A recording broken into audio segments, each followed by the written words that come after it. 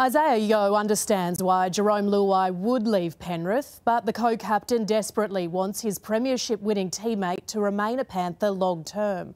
Luai has been offered a monster deal by the West Tigers as the battle for the game's most wanted player heats up. Australian sporting royalty coming together to support the Roy Simmons Foundation.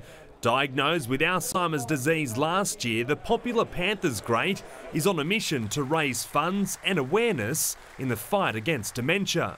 Awareness is the big thing, biggest killer of women in the world. You know, we talk about, women having other problems. Well, this is the biggest one, so it's something we've got to get behind and fix up as quick as we can. Isaah Yeo on hand to support the club legend and plead with Jarome Luai to stay put.